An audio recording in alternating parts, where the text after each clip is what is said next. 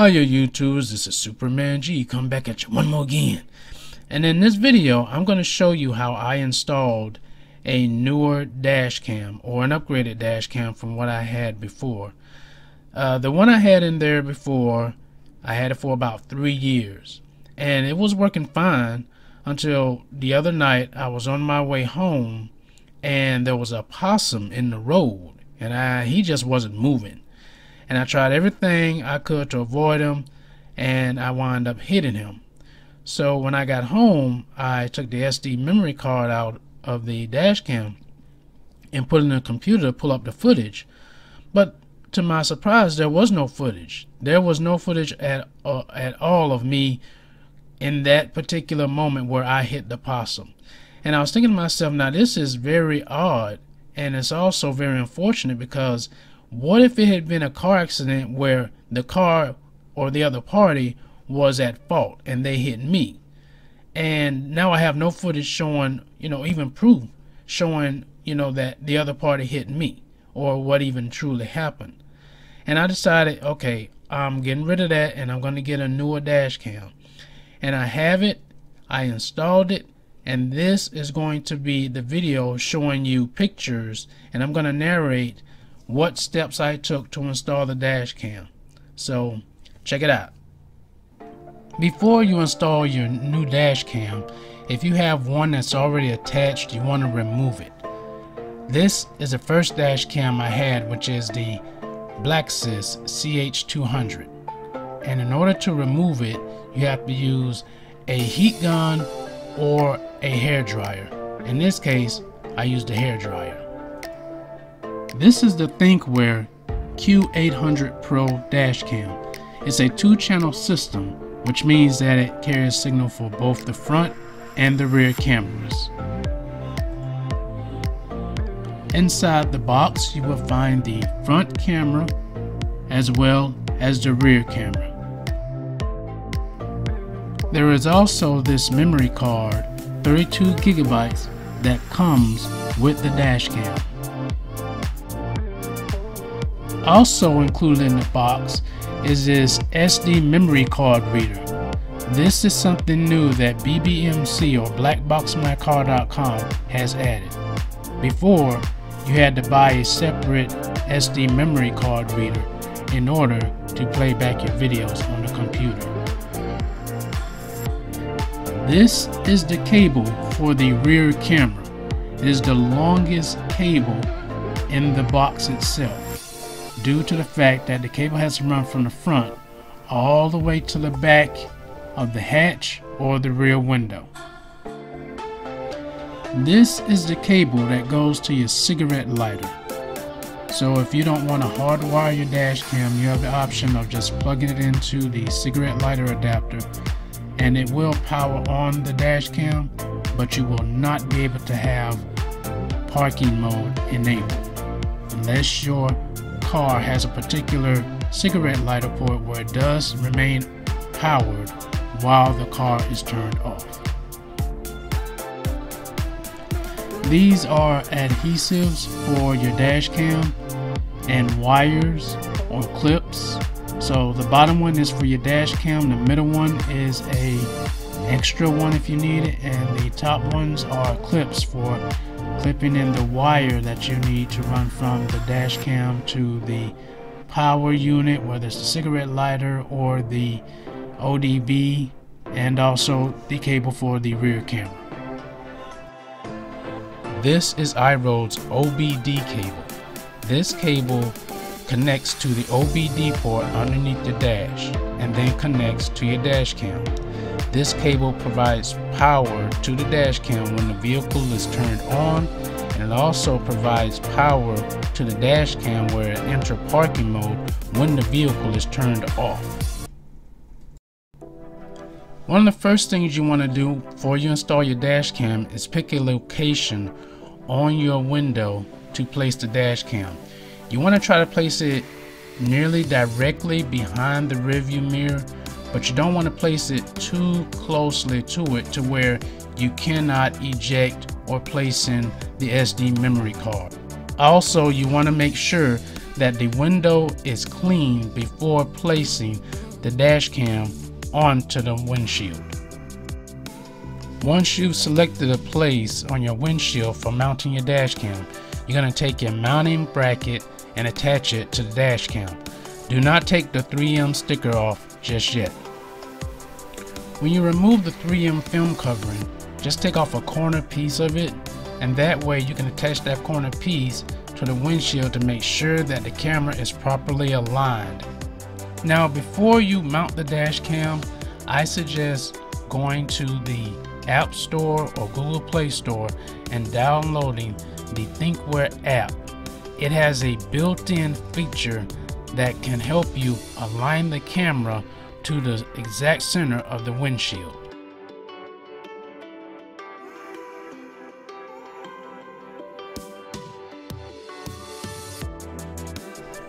After you've installed the ThinkWare app, press the wireless button on the dash cam. Go to the wireless settings of your phone and look for ThinkWare. After your phone has connected to the ThinkWare, you're going to choose the option Connect via Wi-Fi. When you are connected, you're going to click the button that says Live View. So from the live feed, you'll be able to see the blue line will allow you to line up the camera with the center of your hood, and the green line will allow you to line up the camera with the edge of your hood. This is so that you get the maximum viewpoints of the camera. Once it is aligned, remove the rest of the 3M film and hold it in place by pushing it with your hands against the windshield for at least 10 seconds. After 10 seconds, your camera should be able to stay on the windshield. And this is the end result of how you should have your dash cam affixed to your windshield. Also note the reasoning for not placing the dash cam too far up close to your rearview mirror mounting area is because of where the SD memory card is located. If it was too close to the mirror, you would not be able to insert or remove the memory card. So make sure you have enough clearance between the dash cam and the mounting area of the rearview mirror to where you can get to your SD memory card. Connect the OBD cable to the OBD port underneath the dash. This OBD port could be on the left side or right up underneath your steering wheel. In any case, whether the car is on or off, the OBD cable should light up when you connect it to the OBD port. Next, you want to try to take the excess cable and push it in between where the corner of the dash is and the rubber weather stripping. Push it all the way up into the A-pillar. When you're pushing the cable between the edge of the dash and the rubber weather stripping, you can use your fingers, or the best thing to do is to use a plastic trim tool. Do not use metal. These are available in stores, whether hardware or grocery stores, and they also are available at bbmc.com or Amazon or wherever you buy your utilities from. When using a plastic pry tool, try to push back the rubber stripping between the frame of the door and the A-pillar that usually has the airbag. Make certain that you push the wire in between the rubber stripping and the A-pillar. You do not have to push it entirely on the other side.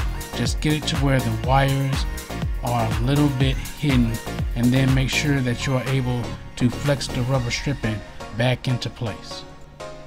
Once you reach this section where the A-pillar meets the headliner, use your pry tool to pry open the side curtain airbag just enough to where you can get the wire in behind the A-pillar side curtain airbag cover.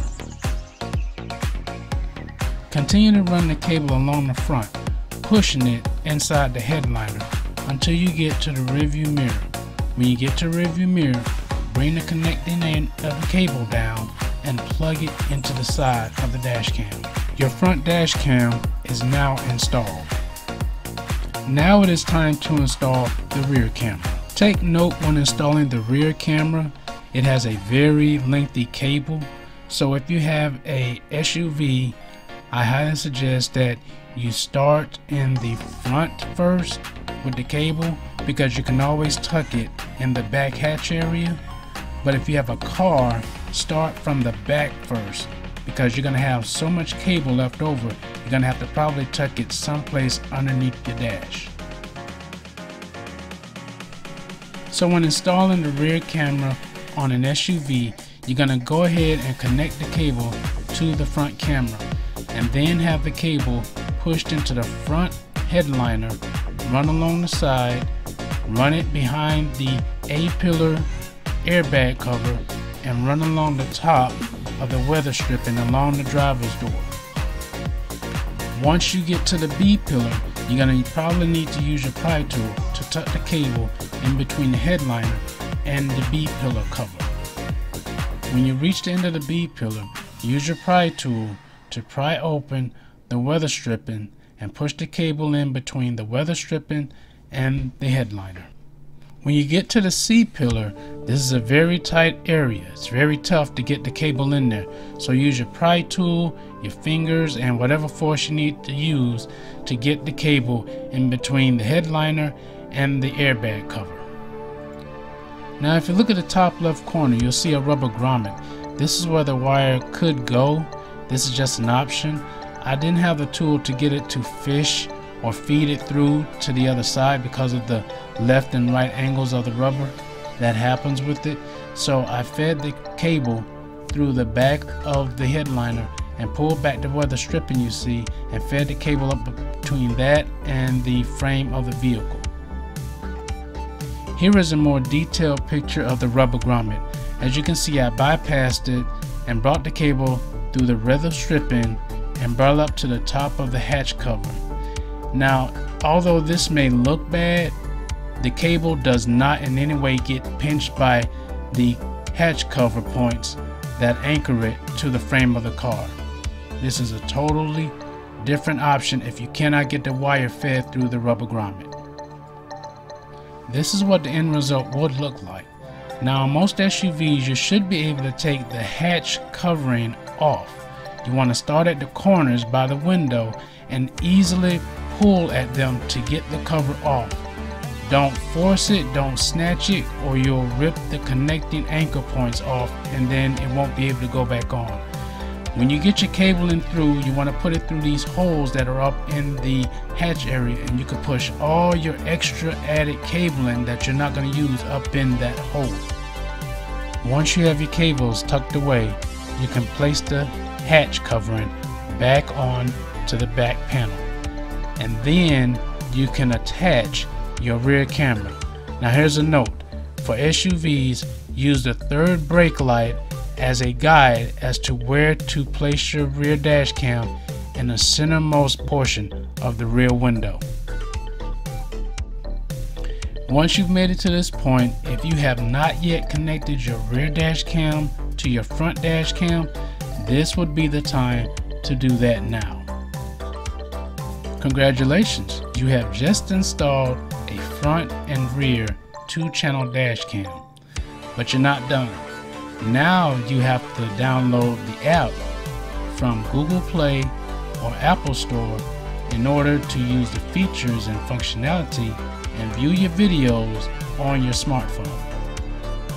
Now when you're searching for the ThinkWare DashCam app, you're going to come across about 2 or 3 of them. So the first one is for non-cloud based dash cams, and the second one is for cloud-based dash cams only.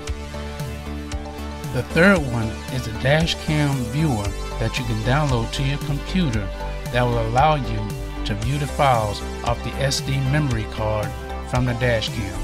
From here, you can edit the videos if you need to in the video editing program. You can save them, send them an email, or keep them for yourself as an archive.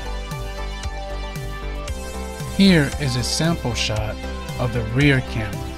It's a little grainy, but that's because there's low light involved. Here is a screenshot of the phone app for the Q800 Pro. As you can see, there's the model name and the firmware version. The firmware version as of this date is current, version 1.02.03. So there's no need to update the firmware at this time. Here is a picture of the Samsung 64GB Pro Endurance memory card. These cards are specifically designed to work in a dash cam. Now I know the Q800 Pro comes with its own 32GB SD card. However, 64GB will give you more footage that you will be able to place onto the memory card. Here is the ThinkWare PC Viewer program that you can download and install on your computer. And as you can see, version 1.4.3.9 is the current version of this program. You take your memory card out of the dash cam and use the included SD memory card reader. Place it into an available USB 3.0 drive on your computer and download the files onto the computer, where you can use this program to view the files. From here, you can save them to a part of your computer where you can email them or upload them to a social media platform such as YouTube. Now, if your PC Viewer app or your DashCam app that you downloaded and installed on your computer is causing you issues like it's crashing or it's freezing, that seems to happen a lot with these apps. I don't know why, but it seems to me from my experience that whenever the memory card gets hot or warm, that's when the app seems to act up. So alternatively, you can go to vlclan.org and you can download the VLC Media Player app to your computer, and this works fine. You don't really need anything else. This will take care of playing back all your video files from your dash cam, if not somewhat even better than the PC Viewer app from your dash cam manufacturer. So if you have any problems whatsoever, download and use this app instead. I will leave a link to the website in the video description. And that's it. Once you've been able to establish a connection to the camera using the app on your phone and you're able to view the footage of both the front and back, you're good to go. And all you have to do is just drive and be safe, knowing that you have a silent witness on board your vehicle that can catch everything that it sees. So I hope this helps you guys out. I will leave a link to the website blackboxmycar.com. I will also leave a link to thinkware.com, and I will also leave a link to Amazon where you can purchase the 64GB memory card. So you all take care, be safe, and peace out.